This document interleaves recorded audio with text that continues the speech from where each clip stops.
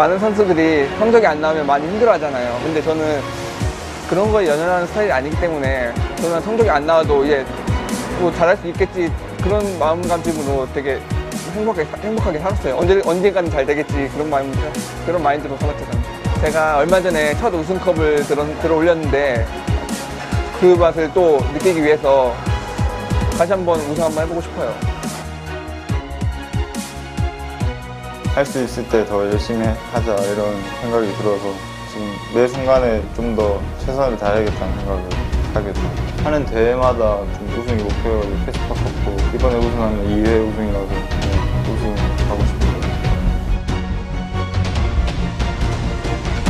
To me, KeSPA Cup is important because I can finally show myself against Korean players, because from the entirety of my career where I've actually been a good player, it's been when I've only been playing foreigners.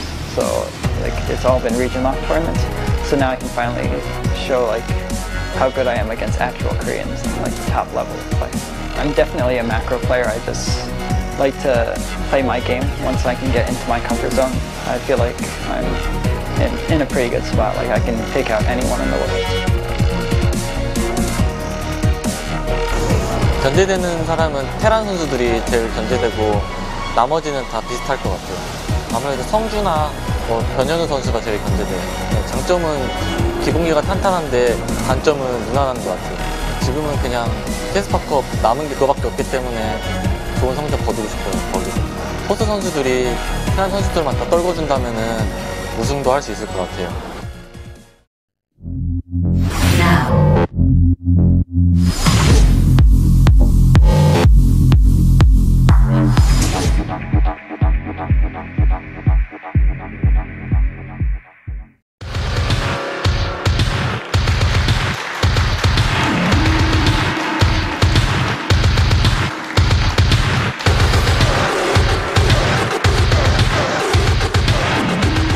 Hello everyone, welcome to the KeSPA Cup.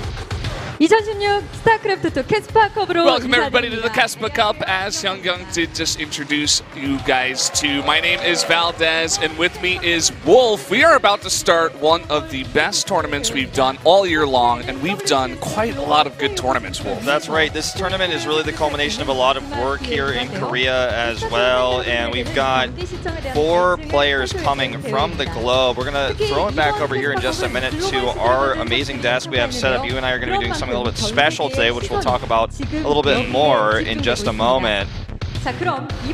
Yeah, for sure. And I mean, it's a Tuesday. We're still getting lots of people in here to begin the night. And let's go ahead and talk a little bit about what this tournament is. There's a lot of money on the line. There's also points on the line. There's certain situations for both foreign players and Korean players in terms of players could be moved around in terms of their seeds, where they stand at the end.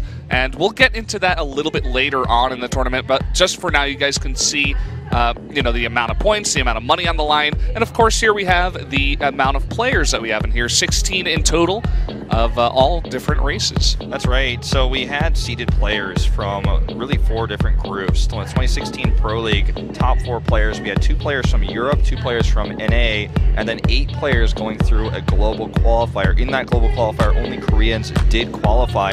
Just saw our map pool very briefly. It's something you'd expect if you play the ladder and watch competitive scenes. Here are Korea standings right now. For Patience, Hero, Deer, and Classic, they still have opportunities to move around here and either make it or not. As you can see, Trap, Rogue, Maro, and Pat already locked out of BlizzCon. Even getting first place in this tournament would not be enough. Yeah, and you guys can see here the players in green, the ones that are in this tournament. Unfortunately for Marine Lord, even if he got first place, he cannot make it into BlizzCon, into the Global Championships this time around. Benergio Neeb tied there. We also got True. But here are our groups for the tournament. We're going to be doing Group A today. It's going to be Zest, Byun, Neeb, and Rogue. You guys can take a look at what we're going to be doing in the following days here as well, and Groups B, C, and D. Yep, all of our Western players are split into those 4 groups as well. So really each day you're going to get to see a little bit of the taste of the Western world. Here's tonight's group: Zest, Byun, Neeb, and Rogue. This will be the first time this year we have a foreign player really play in this unregion-locked system here, where Reeb qualifies from America. And our first matchup, of course, here is going to be Zest versus Byun. Both players GSL champions. Things I really want to point out here, the most important one I think is Byun. You can see how far he's come. In 2011, his best result was, of course, he got runner-up of Code A, and now 5 years later, he's a GSL champion. Also, the Keck TV-powered prediction rate did put Byun at 75%, over 25% to win over Zest. Let's take a look at the other matchup we got coming up after that one. It's going to be Neeb versus Rogue, which is going to be really fun to see if Neeb can, perform on the Korean stage here at an offline tournament. And of course, you guys can see some of their results as well. The big thing to note about Rogue and Neeb specifically is Neeb performed much better in his region than Rogue did in his, at 4th place to 28th. So let's see if someone who's really strong in NA can compete against a Korean player who's towards the bottom of the ladder, really, in terms of points. Yeah. So we are going to begin the tournament. Let's bring it over to the desk over 네, 2016 캐스파컵에 오신 여러분을 환영합니다. 오늘부터 스타크래프트 6일 동안 여러분들과 함께 진행해 보도록 하겠습니다. 저는 캐스터 성승헌이고요. 저와 함께 네 분이 오늘부터 6일 동안 경기를 만나보도록 하겠습니다. 울프 그리고 발데스, 박진영 그리고 고인규 해설위원입니다. 먼저 글로벌 해설진 인사 나눠볼까요? 안녕하세요. 글로벌 중계진 울프입니다. 안녕하세요. 저는 글로벌 중계진 발데스입니다. 네, 두 분의 좀 얘기를 한번 들어봤고, 자 계속해서 쉬운 조합은 아니죠? 이 두 분도 So there you have it, guys. Just doing a little bit of an introduction here for the Korean stream. Welcome to the KeSPA Cup. 오, 이 정도. 저도 합니까? Hello guys, I'm Kanata, Korean Grandmaster, random Grandmaster commentator. Thank you. he always slides in his ranking when he does his little intros, okay? Yeah, I love it. It's so fun. But really the fun of this is that, everybody, all the casters over here, we've got like an L-shaped desk format. We're going to be doing it all together here on the desk. So it's going to carry over for all the interviews, for everything that we do for all the tournaments. So it's going to be a lot of fun. That's right. So if we have a foreign player, for example, actually advance from any of these groups, you and I will be interviewing him more directly and then translating that interview back into Korean, which is the first time I've ever done anything like this on this scale. So it's a little bit scary for me. My Korean is not perfect, actually, and you might not even say fluent, depending on who you ask, but it's good enough to ask basic questions and translate them. So if we have a Korean player advance, which obviously we will in many of these groups, no matter what. In fact, all of them, now that I think about it. When we interview that player, the Koreans will mostly be doing the interviewing, but we'll ask some of our questions as well. So if you tweet us something you'd like to ask, perhaps if it's relevant, we can ask that player what he thinks about your question. Yeah, for sure. And go ahead, guys, if you are posting those questions at us or just on Twitter, go ahead and hashtag KeSPA Cup, because that's how we're going to be collecting those questions and just creating hype for this tournament and seeing what people are thinking about this entire tournament. So make sure anytime you're tweeting, hashtag KeSPA Cup, send us your questions, your comments, anything, go Neeb fighting even is cool, anything really, guys, just send it over to us. We really are using this hashtag to get kind of all sorts of feedback from the tournament. So if you're looking for ways to give your feedback to us, obviously you can tweet at us, but if you want to give it to really all parties involved, ourselves, the players, KeSPA, and of course SPO TV Games, then KeSPA Cup, the hashtag is the way to do it, because throughout the day people will be clicking on that and looking at that and reading you guys' feedback. So please do so, especially, we talked about this a little bit before, you and I off camera. If you are a big personality as well and you're watching this, like a pro gamer or community member or whatever, when you use that hashtag, then your tweets are going to be at the top, and we'll see those, and we'd love to, say what other pros are thinking about this tournament as well. Yeah, so it looks like we're wrapping it up here over at the desk. We're going to be getting into these games in just a bit, guys. As we said before, it is going to be Zest versus Byun to start the night, and that's going to be a really fun matchup, because even though Zest, he has been kind of out of shape. We haven't seen him for quite a while. He's been kind of under the radar for about 2-3 weeks, ever since the Pro League finals. And but historically, his PVT has been quite fantastic. His best matchup.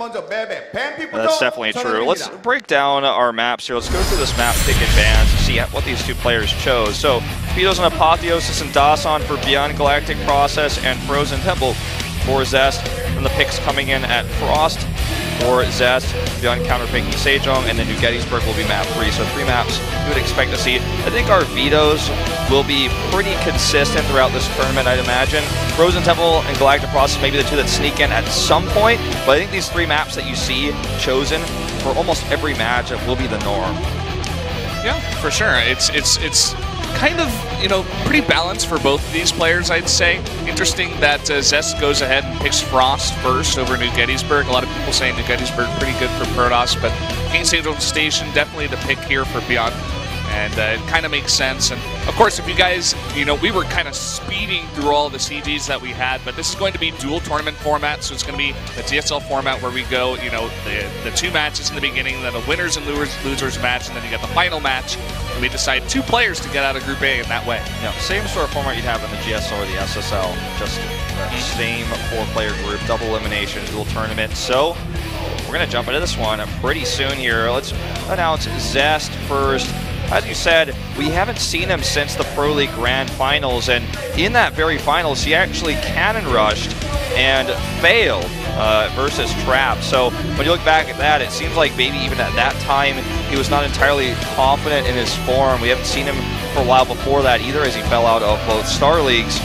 Byun, on the other hand, dropped out to Classic in the SSL, dropped out to Dark in the Cross Finals, but he did win GSL off of this very same matchup versus SOS, who obviously is not only in great form in PVT, but also was preparing for PVT as far back as the Pro League Finals, where he hit Jockji in that entry format. Yeah, very true, and we had kind of the graphic come up where it's champion versus champion. Zest, of course, winning Season 1, Byun winning Season 2 of the GSL. Byun, go! Who's that? I half expected that to be Rapid. I'm like, he would make a sign that is that simple, but just, you know, kind of interesting as well. I think the guy's sign next to her said raising them right, and that's damn straight. Okay, yeah. Raising them right, bringing your kids down to KeSPA Cup. That is the way to do it. That is raising them right in a nutshell. Guys, we do have English headsets here in the studio, so if you do come down and you bring some headphones, all you do is plug them in, and you can listen to our commentary directly here in the studio. So the players need a little bit more time to get their settings confirmed here and ready. Things got a little bit hectic today at the beginning with rehearsals, as obviously we are doing things in 2 languages here live in the studio, so obviously it gets a bit more complicated. But it was fun, you know, even just to begin the night, get a little bit of a different taste of what production could be like if we mix the two different sides of it over here. Generally, it's very separated.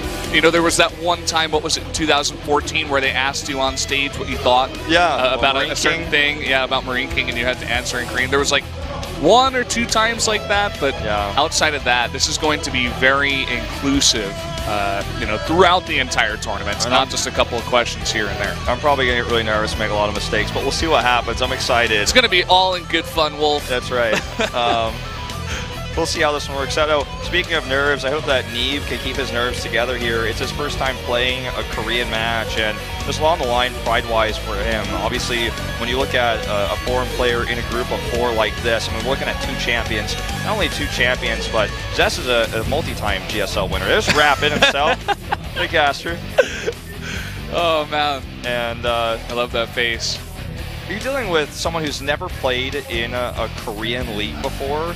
Play against someone who's won 2 and someone who's won the most recent. I mean, this are the 2 players who are set to play right now, but if he beats Rogue, he will face one of them, and even if he loses, he will face one of them just the same. So he's about to have to face these champions, and really Rogue is his easiest opponent of the 3. Just to kind of give the overarching story of the group here, since we have some time. I think for Neeb, what he wants the most is, you know, play a good PvZ. His PvZ is fantastic, okay? I'd say his PvT is probably his weakest matchup, because I think PvP is actually his best. But especially in the foreign scene, he kind of just goes Adepts and he kills Zergs over and over and over again. I don't think it's going to be that easy against Rogue, but I still feel like he's got a great understanding of the matchup. So he wants to beat Rogue and then hope that Zest gets out of the other side and defeats Byun somehow, some way. And then maybe he could even get out in first. So guys, we are starting up the game. We're going to get into game number 1 now of Zest versus Byun.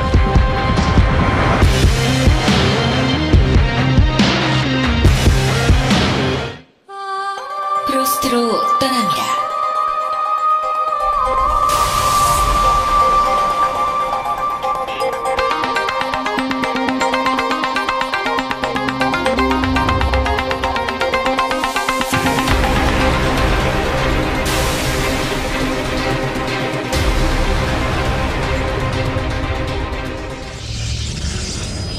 So here we go, guys. Jumping into game number 1 on Frost. Up in the top left, in the red, the Protoss player from KT, it is Zest. And his opponent to the bottom left, in green, the Terran player who is currently teamless, the defending GSL champion. It is Byun. And let's talk about Byun's style in this match. When you look at him stylistically from his results versus Deer and also against SOS, with the exception of game 1 of the Grand Finals where he did do a proxy, without that, he is really looking to just win these games, not with macro, but with micro. His control is impeccable. He's out-microing Adepts. He makes Adepts look like they're melee units with how he kites, with how he controls these battles. Yeah. And sometimes you can look at an army of the Terran player and say, well, this Protoss army's got some AoE, you know, it's a larger Protoss army, but Byun makes it feel so small with how well he controls. And that's not only the story of this matchup, but also the matchup against Zerg. But when we focus on this one, he makes good decisions, he does a lot of drop harass, but it comes down to his control. I think that's the most important thing for him, you know, in this matchup. Yeah, definitely very, very true. And even going straight into a quick factory here with that quick gas, he's going to get that right away. So wants to start off the game aggressive, try to out-micro Zest, you know, go for some kind of drop, maybe Widow Mines, maybe a Marine Widow Mine drop, something like this. We'll have to wait and see exactly what he wants to do here. And Zest has always been, you know, that kind of style where he would, I remember in the beginning when he was really in good form, he kind of made DTs very popular, where you could just go DTs and harass the Terran in his base and take the earliest third base of all time. If you don't go for DTs, you can also harass with the depths, put on an immense amount of pressure, get a very early third base, and there wasn't much that the Terran could do. He was very famous for doing this on Dusk Towers. Him and Stats, the two KT Protosses, just made Terrans look silly over and over and over again, despite taking very early third bases that the Terrans could not really punish at all, and getting so far ahead, going for a very heavy gateway style early on, and then just, you know, using their macro and their fundamentals to get ahead like that. Yeah, and with the advent of the meta change to where we see Terrans lifting their main CCs now more often than not, you have a lot less scans, and we're desperately trying to drop mules. DTs become very powerful. They're also very powerful in base trade scenarios, which happen a lot in this matchup right now. So the DT tech you're talking about, very important here, and with the Robo and Twilight Council, it's a possibility, although unlikely. The Hellion here will stop this pylon from going up, so it's still a little bit of harass. Will go off with this Mothership Core. In fact, will delay the CC. Hellion's going across for a little bit of counter pressure. Obviously, the Mothership Core won't be there, but he should have enough units to minimize the damage. It's going to be about control here from our Protoss here. Zest to the top left. 4 Marines versus this Mothership Core. Not enough DPS here. We'll have to recall. Nearly loses that. He does take out 2 of them, and he is going to get it back in time to go for an overcharge. I think he's got just barely enough. These Hellions coming in, and they do get 3 kills in total, 4 probes, okay. Just a bit of damage, and he does force the Mothership Core back home, so.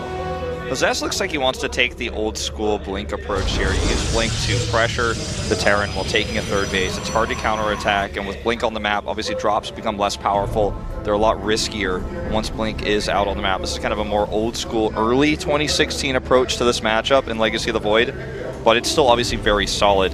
This is kind of Zest's playstyle. He always wants to get some sort of edge with a little bit of harass, while then you know, moving forward economically, taking a third base. Yeah, very true. And the Mothership Core, when it went in there, it saw the tech lab on the factory, so maybe he was thinking perhaps Cyclone going to come out here. But he's also very prepared for Liberators. Very, very prepared. He's already got pylons in position. Our observer keeps pointing out this one. Very important for stopping Liberators on that side. Also good for helping out against drops, because we do see one coming across right now. But looks like he's going to quickly react there and pick back up. Let's not forget the Mothership Core, since it's very low. Regened. I'm having struggles here in English, so who knows when I speak Korean later. Regened its shields, but obviously does not regen health. So, you know, because it's not even wise to kill it and make a new one, it's very vulnerable. So he needs to be careful with its positioning. Byun's going to pick up a pylon here with good control. It should have no problems just sniping that here. And again, like I said, that's what Byun is known for, good control. In fact, even trying to grab an Adept too. And he's also drawn the attention away of this base, but the Mothership Core being in position with those pylons you talked about will deny this any damage at all.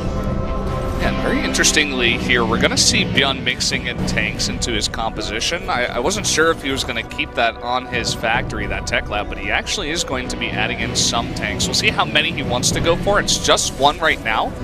And it's kind of interesting because on this map, going for that third base, you definitely can, harass it a bit, especially with the medevac with the tank in the medevac. You can just pick it up and harass a lot at that mineral line, but we'll have to just wait and see. It looks like for now it's just a defensive tank. He is making a second one for now. Yeah, well, I mean, this tank account he's building will be quite helpful against the 6 gateway adept attack that Zest is preparing back at home. Obviously, Stim and +1 will be quite helpful against this tool. We'll have all these tools to kill these adepts, which don't have a large amount of hit points, faster. And obviously the AoE damage of the tanks will be quite helpful in doing that. You need to kill the adept army quickly because with its attack speed, it deals damage so quickly. The fight usually snowballs one way or another. The Marine army with tank support destroys the adepts very quickly. The Frost has to back off and they've lost too much. Or the Terran army just gets ripped apart. SCVs are useless to help defend, and then usually the game ends with this many gateways. 6 coming up here.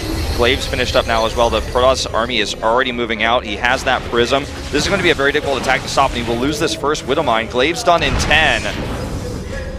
And don't forget, Blink is on the table here as well. So, I mean, using these tank evacs not going to be obviously very useful. Yeah. As much as perhaps they would be. You can tell that this is a very specific practice build from Zest. He's purposely taking probes out of gas and not taking the 4th gas at his natural. And none of the gases, of course, at his 3rd, because he just wants to get out a lot of these units, as many as possible. Very good positioning on this Liberator here. In fact, will still get 1 Stalker. That was a good reaction there by Byun. Obviously, you want to get more than that, but all things considered, that was well done. Now moving out here with these Marines. He wants to snipe this Prism. Slow reaction from Zest. He will get the Prism here. And that means no more reinforcements in this attack. I don't think he can execute it anymore. He's going to try to go for slow warp ends potentially with this pylon, but I can't imagine that will be very successful. I think it's time to transition. Although Zest thinks otherwise, he's going to add a warp prism.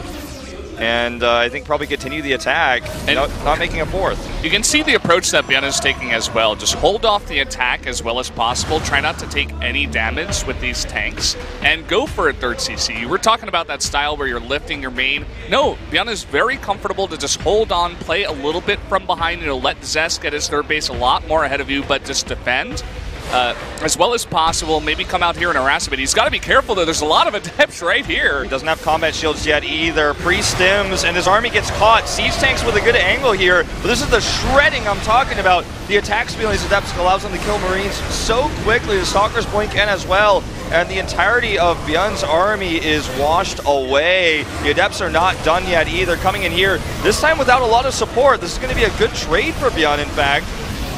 Yeah, I feel like Zest is almost overcommitting here. Yeah. He took a large chunk of that army away, and he was very, very far ahead. Then he just threw away a lot of his adepts in there. He's going to go down and check this 3rd base and see that there still is no landed 3rd base, and he immediately starts a 4th. Imagine if he had just backed off without just overstepping that little bit. If he had just taken that great fight in the middle of the map, catching Byun there, and just backed off, he would be even more ahead.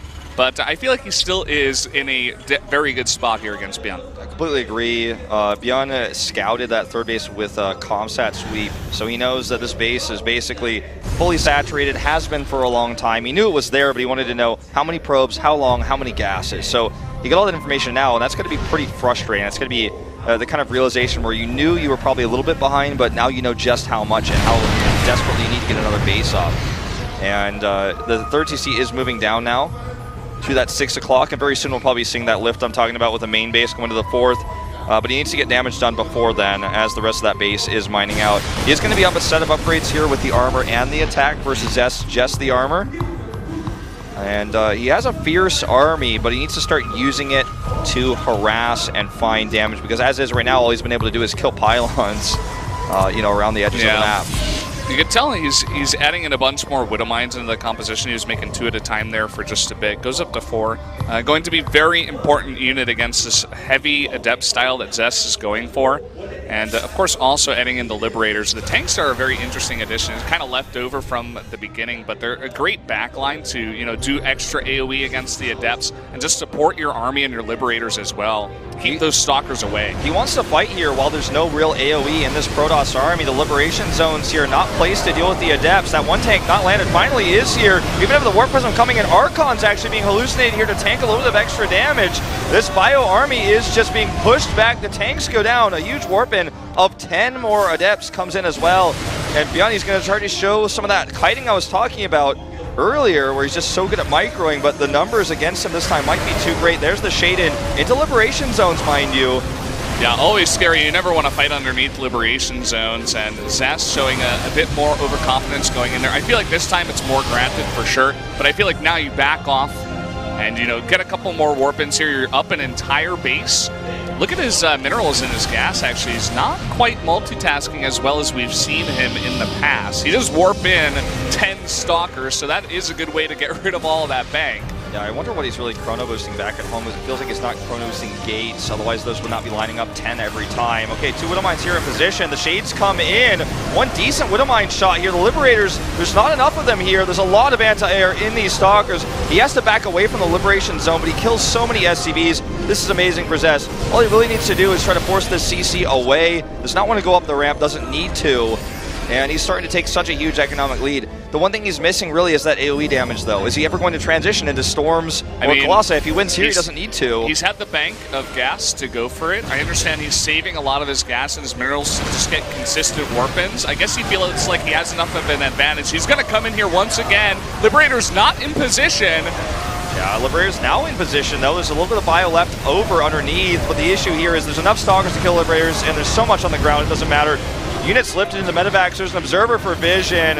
Gonna have to lift this CC. And already here in game 1, it looks like we may have a bit of an upset with Zest taking game number 1. 10 more Adepts warped in, and he now doubles the supply. GG! Zest taking game number 1 in a very, you know, just straightforward macro game. Zest using that type of style that we were talking about, just going very aggressive, getting that very early third base, and there was not much that Byun could do. So, you know, this is what happens in this kind of format. It's a best of 3, already Byun down 1 game. He could, you know, just go down here and have to play from the loser's match.